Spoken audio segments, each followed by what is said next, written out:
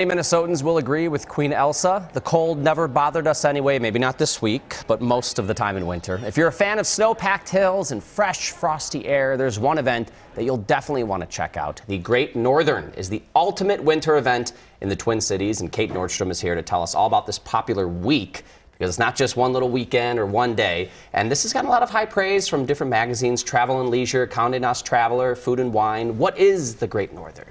Yeah, I mean, the Great Northern is a 11-day festival that hits at the very end of January and very beginning of February. So it's really the coldest stretch. I mean, maybe this week is the coldest stretch, but it is a deep heart of our winter. So it's an annual festival, and we have events across Minneapolis and St. Paul in categories of arts programming, outdoor programming, climate solutions talks, and there's really something for all ages and for anyone. What stands out to me, some people might think festival, one central location, but they're going to go all across Minneapolis and St. Paul with so much variety. Is that right? Yeah. I mean, we work with many cultural arts and cultural organizations to put this on. So, yeah, we want to show all that Minneapolis and St. Paul has to offer and give people a taste of this really special place and a really special time of year. There's one in particular, one event of the so many that there are that stands out to you called the Sauna Village. Talk to us about that one. Yeah, well, this is the first time doing a Sauna Village. We've been wanting to do this for a couple of years, and we've done some sauna programming previously, but this will be an opportunity for us to have a village up for the length of the festival. This will be outside of Malcolm Yards, a food hall in Minneapolis, and we're working with Stockyard Outfitters. That's our lead local partner, and inviting all sorts of sauna-preneurs, we call them, from across the state and Wisconsin to join in and bring mobile sauna units and tents to form this village. So there will be open sauna hours where people can pay just $40 and sample all these different types of saunas and take cold baths and do the whole thing, where it's more of a sampling.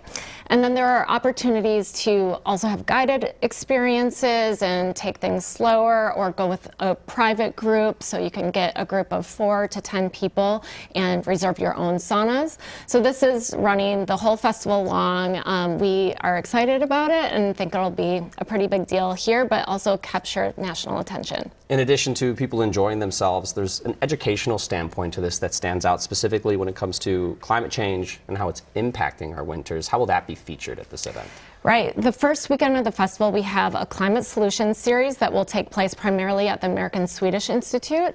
And we are inviting leaders in many different categories, from science to the arts to finance, all sorts of people making impacts and taking action and willing to teach. And we are inviting people to come and learn what they can do on the climate action front.